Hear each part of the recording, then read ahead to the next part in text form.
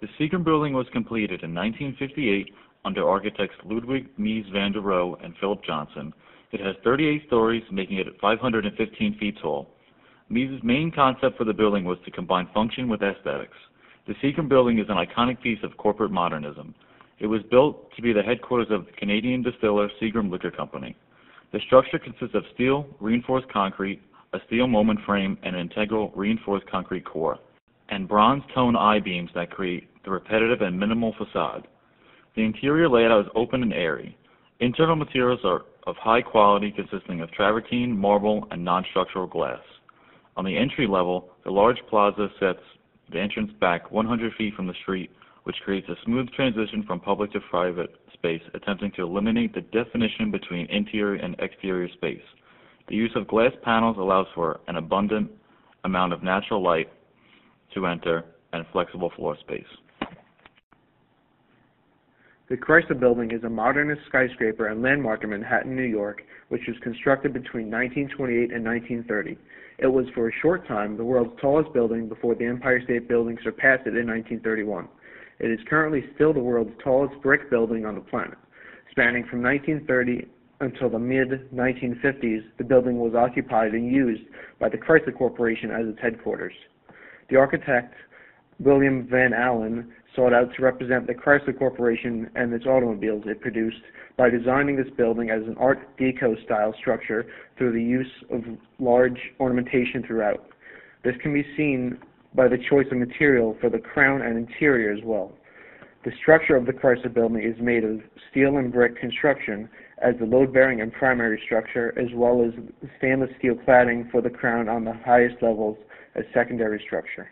The building demonstrates its ability to gain attention and be recognized as a modern corporate office building from such use of ornamentation. In the mid-20th century, structure became a formal organizational tool in buildings. A common aspect of high-rise office buildings is repetition. However, and to differentiate between public and private areas, both the Seagram and Chrysler break the repetition with different styled entry-level facades for their public areas. The Chrysler Building uses different materials, particularly granite, to show which areas are open to the public on the exterior. It also employs large glass windows to engage transparency, whereas the office space above has smaller windows, all finished with white brick, which gives a greater sense of mass. The Seagram building uses a very similar tactic, but with more uniform and consistent materials. Large raised openings with glass to suggest that the space is public, which becomes especially apparent when compared to the uniform facade above. The building is also recessed with a large plaza containing two fountains, which further suggests public space. This was an important concept during the construction to have privately owned public space. The manipulation of structural materials is key in each of these buildings to serve their individual purposes. The way structure and ornamentation are manipulated coincides with Louis Sullivan's argument pertaining to the modern office building and the separation and differentiation of its parts. Adolf Loos' ideology that ornament is a crime is quite relevant with the different means of decoration in these two buildings. The Seagram building follows his ideology with no real ornamentation. The details Mies incorporates are indicative of the structure, such as the mullion-like I-beams to create the facade. They offer lateral support as well, making them an integral part of the structure. The choice of rare and luxury materials used in the rawest forms creates a minimalistic yet sophisticated and rich experience. The solid travertine walls demonstrate how he does not require any true ornamentation to craft his design.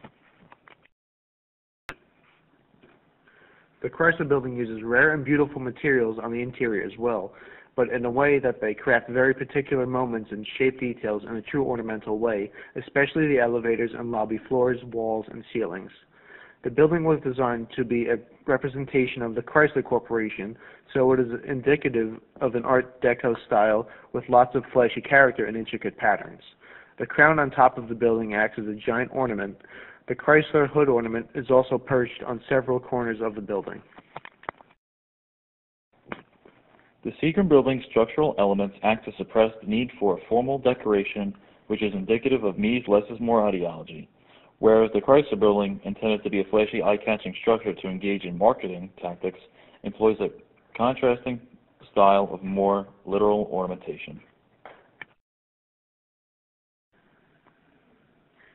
Ornamentation and structure can work together harmoniously in order to pull a building together. They can be manipulated to convey different arrays of ideas and concepts.